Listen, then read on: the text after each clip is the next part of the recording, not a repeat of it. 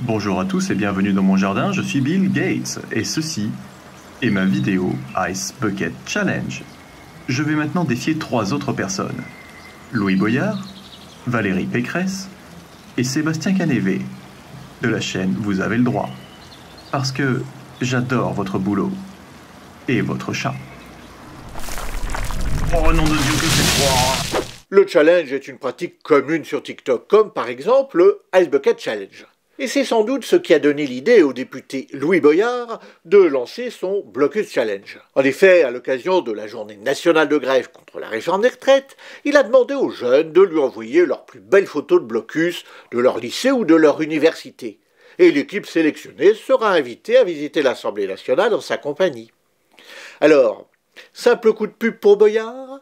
Idée géniale pour donner un coup de jeune à la politique française ou encore véritable scandale démocratique ?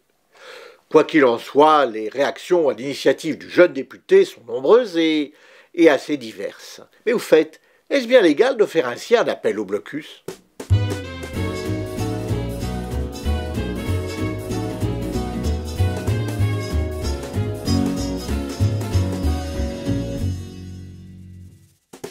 Valérie Pécresse a annoncé son intention de porter plainte contre Louis Boyard pour incitation au délit d'entrave et à la violence. Pour comprendre un petit peu mieux tout ça, il faut distinguer plusieurs choses différentes.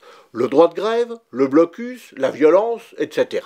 Le droit de grève, tout d'abord. Il s'agit d'un droit ayant une valeur constitutionnelle, c'est-à-dire qu'il a la plus haute valeur juridique possible, puisque l'article 7 du préambule de la Constitution de la 4e République prévoit que le droit de grève s'exerce dans le cadre des lois qui le réglementent. La jurisprudence définit la grève comme étant la cessation collective, concertée et totale du travail en vue de présenter à l'employeur des revendications professionnelles. Ceci pose donc 3 conditions pour que la grève soit valable. Il faut un arrêt total du travail, que cet arrêt soit collectif, on ne fait pas une grève tout seul, et enfin, il faut qu'il y ait des revendications professionnelles, par exemple la défense du régime des retraites. Si ces 3 conditions cumulatives sont réunies, alors la grève peut valablement avoir lieu. Puisque le droit de grève est protégé par la loi, cela veut dire que les grévistes ne peuvent heureusement pas être sanctionnés pour le simple fait d'avoir fait grève. En revanche, si un salarié commet des actes illégaux à l'occasion d'une grève, par exemple des violences envers son employeur ou ses collègues, des dégradations, etc., alors il pourrait être sanctionné pour ça. Revenons-en maintenant au blocus auquel appelle Louis Boyard. Valérie Pécresse, qui sait parfois si bien garder le silence. Démolir l'identité française, c'est démolir la force française. Arriver à mal jouer un silence, c'est quelque chose qui relève du génie.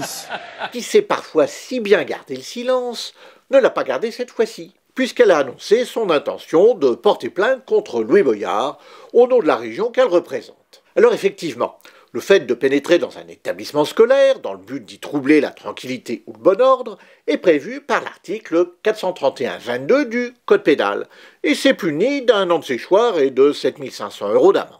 Ce texte ne concerne que les établissements scolaires, en revanche, il n'y a pas d'équivalent concernant l'université. Ça veut dire qu'on peut aller y mettre le dawa en toute impunité? Le dawa? Enfin, Tricotine, tu pourrais t'exprimer correctement et non pas comme un chat mal élevé. La faute à celui qui m'a élevé. Bon alors, le dawa, on a le droit ou pas? Eh bien non, ça ne veut pas dire pour autant qu'on peut semer la zizanie à l'université en toute impunité, au contraire. Il n'y a certes pas d'infraction pénale en la matière, comme pour les établissements secondaires, mais la présidente ou le président d'université dispose d'un pouvoir de police, c'est-à-dire que la présidence doit assurer aux étudiants qu'ils souhaitent la possibilité d'étudier en toute quiétude, y compris en recourant à la force publique. Revenons maintenant à la plainte de Valérie Pécresse. Elle a déclaré qu'elle déposait plainte contre Louis Boyard pour incitation au délit d'entrave et à la violence. Je me demande si un juriste a validé ça avant la diffusion de ce communiqué de presse. Mais si c'est le cas, j'espère que ce n'est pas un de mes anciens étudiants ou une ancienne étudiante, parce que, comment vous dire, moi, celui ou celle qui me fait cette erreur-là, c'est privé de nos ours en guimauve jusqu'à la fin de ses jours. Le délit d'entrave, c'est soit un délit routier, le délit d'entrave à la circulation, soit un délit relevant du droit du travail, une infraction qui peut être commise par un employeur. Mais dans les deux cas, ça n'a absolument rien à voir avec le Blocus Challenge de Louis Boyard. Quant à l'incitation à la violence, l'infraction n'est pas constituée non plus. Boyard appelle certes au blocage, mais il n'appelle pas à la violence. Alors évidemment, un blocage peut hélas dégénérer en violence, mais le droit pénal s'interprète de façon stricte. C'est ce que nous dit l'article 111.4 du Code pénal. Ça veut dire que le juge ne peut pas modifier le texte de la loi, par exemple pour l'étendre à des cas non prévus par le législateur, même s'il ressemble un petit peu à ce que la loi interdit. Imaginez par exemple qu'un tribunal vous condamne alors que vous roulez à 48 km/h dans une zone limitée à 50. Eh bien ce n'est pas possible. Même si 48, c'est pas bien loin de 50. S'il y a des abonnés de 48 ans que Sébastien vient de mettre en PLS avec cette phrase, n'hésitez pas à le faire savoir en commentaire. Alors, que penser de la plainte de Valérie Pécresse? Eh bien, elle ne vaut pas un paix de lapin. Ou plus juridiquement, elle n'a aucune chance d'aboutir et elle sera vraisemblablement classée sans suite. En fait, je pense que cette annonce de dépôt de plainte avait surtout une visée politique et pas juridique, mais en tant que juriste, je trouve dommage que le personnel politique se permette d'encombrer inutilement la justice avec ce genre de plainte mal ficelée. Et en plus, ça ne donne pas une très bonne image des compétences des services de Valérie Pécresse. Histoire de rigoler, Valérie Pécresse n'a pas toujours été aussi regardante au sujet des blocus, puisqu'elle a elle-même participé à celui de l'ENA lorsqu'elle était étudiante. Et tout ce que vous direz ce soir? Oui, je voudrais dormir. Comme d'habitude sur Vous avez le droit, mon propos n'est pas politique. Ce n'est pas parce que vous êtes d'accord avec Louis Boyard qu'il a forcément raison, ou parce que vous ne l'appréciez pas qu'il a forcément tort. Une fois de plus, le droit n'est pas une opinion. Dites-moi en commentaire si vous voulez que je continue comme ça à vous décoder de temps en temps des déclarations plus ou moins fantaisistes d'hommes et de femmes politiques. N'oubliez pas qu'il y a toujours un petit gag après le générique. Merci à mes donatrices et à mes donateurs, sans qui cette vidéo n'existerait pas. Vous aussi, vous pouvez aider la chaîne si vous le voulez et si vous le pouvez. Tous vos dons sont réinvestis dans la production de vidéos nouvelles.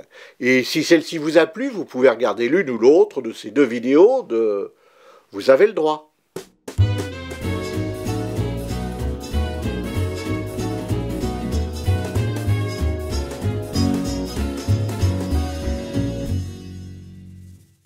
Passer devant la caméra maintenant. Ça, on va garder ça pour un éventuel bêtisier, n'est-ce pas?